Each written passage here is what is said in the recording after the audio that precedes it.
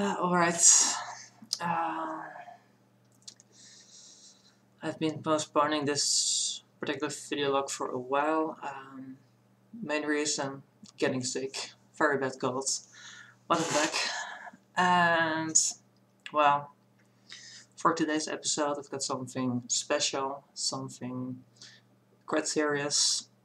I might cry, so be forewarned. Yeah, well, as everyone who is watching this video should know, I'm intersexual, hermaphrodite, and this has affected my life quite severely, as can be expected, I guess. And that's what I want to talk about. Well, it really started at the beginning, years and years ago, when I was still a little, well, child, I guess. The first moment when it became apparent that something was going on was when the usual time, basically, when children split into the boys and the girls, and the boys are icky and the girls are icky, and if you don't fit in one of those groups, like me, yeah, it's not a nice place to be, because mostly emotionally you cannot really develop. Normally around when you're about 5 or 6 years old, that's when you become one of the boys or the girls, and you're no longer just a child. As a short version. Long version is that it's the preparation preparation for puberty. You get a lot of emotional developments even before the physical developments of puberty. So for me, that basically meant that when I was about 5 or 6 years old, I did not go with either group. So I was not a boy, I was not a girl, I was just a child. Emotionally, I did not develop into either direction. And yeah, puberty hits. That's, yeah, because normally during puberty you get primarily the physical changes. Your body develops the secondary development characteristics of the particular sex you belong to. And well, I got secondary characteristics of both sexes. So I had, for the male side, mostly unwanted hair growth, and yeah, I guess that's about it. Female sides, limited breast growth. I started developing real hips, and yeah, confusing. I didn't really understand what was going on, so I just kind of ignored it. And yeah, I did try to completely remove sexuality out of my life during that time, because I didn't understand it. I could not do anything with it. So yeah, I tried to pretend it didn't exist. Didn't work, but that's the best I could do. After puberty, well, there was no time for it. Still not understanding. Even in early 2005, when I discovered what was going on, that I was intersex, that's, yeah, next stage basically, because then I knew what was going on. My environment kind of accepted it, except the ones who should have helped me, namely the doctors, psychologists, and eventually also the Dutch politicians. Because I just had found out what was going on with my body through my own research, and of course having a lot of experience with this particular body of mine. yeah, 7 years. 7 years I've tried to get some kind of help from those hospitals, psychologists and such. I didn't receive any. Late 2007, I did go to Germany where I had an MRI scan, which revealed that I was indeed, well, a hermaphrodite. They did see a vagina in addition to the, well, the male bits, so to speak. That was rejected in the Netherlands. And yeah, I guess I should have, looking back, I should have gone back to Germany right away and not expected the Netherlands to change. That's, yeah. The thing is, of course, that the average person in the Netherlands does respond positively to it when I explain the situation. They have never heard of intersex, of course, even though over 1 in every 1,000 children is born with a variation of it. So it's actually very common. Most people have it and do not realize it. Many infants receive genital surgery to make them normal shortly after birth. So many transsexuals are actually intersex people who got genital surgery as an infant because they got it wrong. Yeah, environment is not right here. I don't think there is any country in the world where being intersex is not a liability to your own life and happiness, I guess. Anyway, 7 years later, I did go back to Germany. I did have surgery there.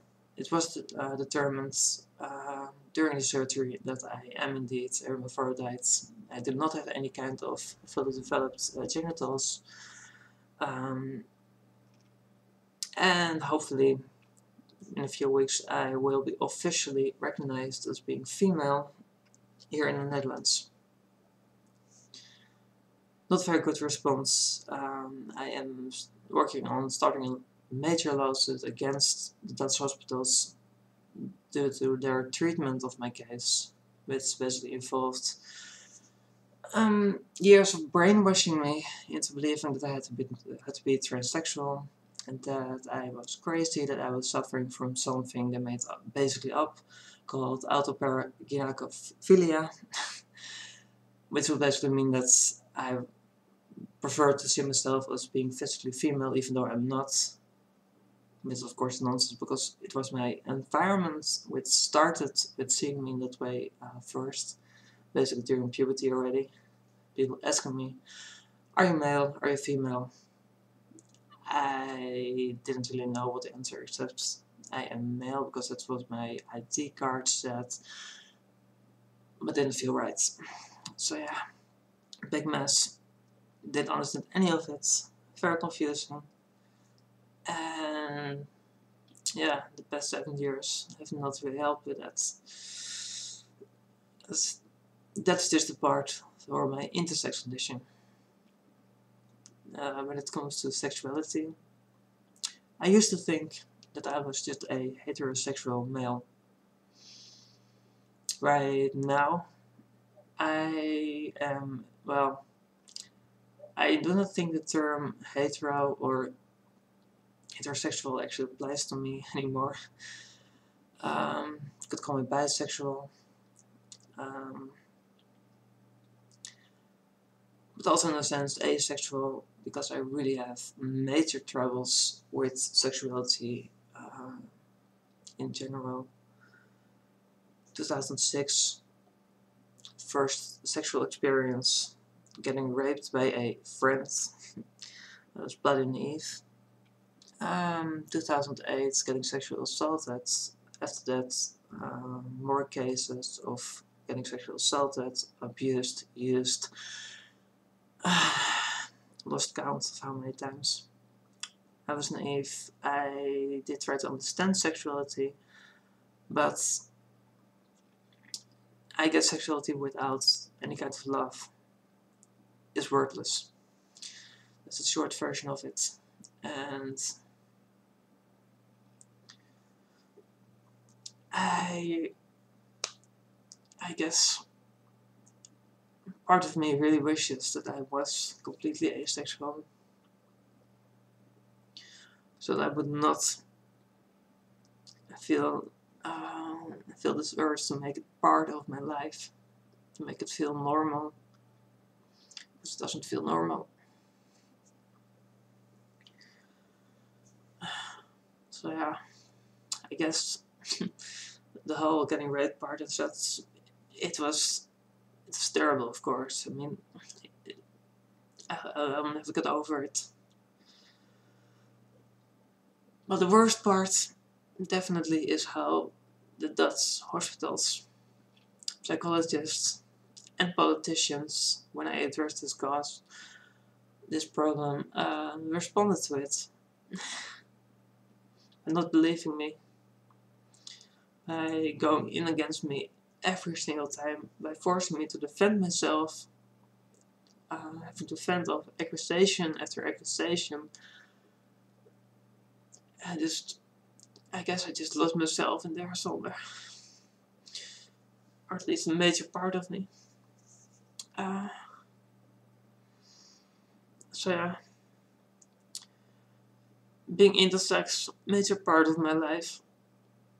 Sexuality, major part of my life, mostly in a negative sense.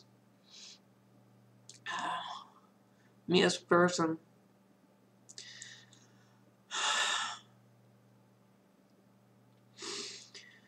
I do try to be myself, but if I had to describe myself as a person, just not ignoring any of the intersex, sexuality, everything, male, female, if you just throw it all away, just don't care about it for a moment, I guess that's, well, don't have to guess, I'm a total geek, a nerd, whatever you want to call it. I love science, I love technology, I love the inherent goodness in such intellectual pursuits.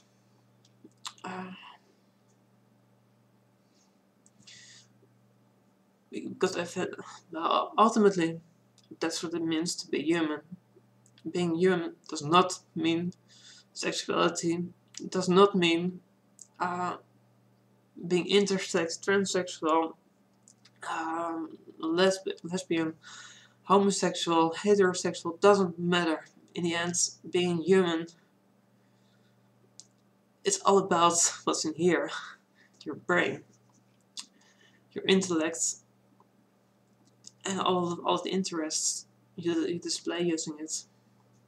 The body, it's important, but I really hope that I can one day actually be happy with it and experience some of those things other people do with it.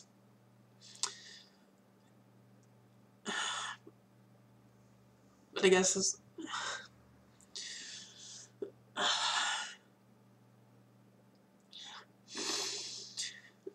that having lost myself in my body, basically, it's not that important. You don't get happiness just from your body. You don't get happiness just from sexuality. In the end, it's all about yourself, your brain, because that's what you are. That's what I am. That's what everybody is. And I really hope that I can actually move on and just be myself. I guess it does make a bit of sense, I hope. So yeah. the way I hope that it goes the next weeks or months, so that I finally get this legal gender change, that I can refer to myself officially as female as well, and never have to explain myself again when I identify myself, because nobody believes that I am a guy, strangely enough. That would really help. That would take away part of the focus from my body. And the lawsuits against the Dutch hospitals, I hope to get a lot of media attention for it, so that I can actually explain the situation to a worldwide audience, explain what kind of impact it has on people like me to be treated in such a way, to have our human rights basically taken away.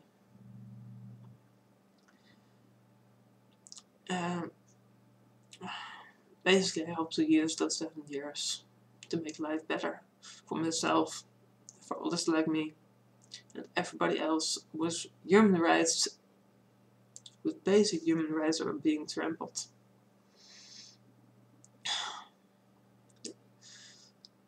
It's what I have to do. It's what's best for everybody.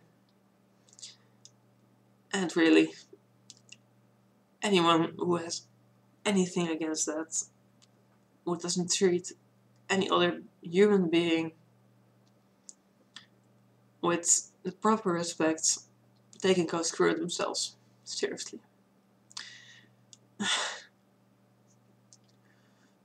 Because they are not human.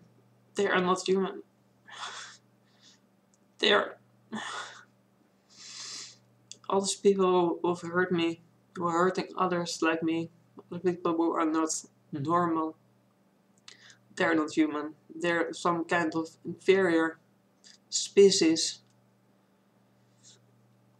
who should not be part of this society, this environment, this world. They should be used for fuel or something useful. Because judging people based on their looks, on their opinions, on anything they cannot help, they're something they're born with.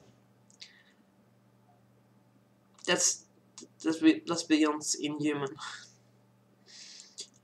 That's what I've learned these 7 years.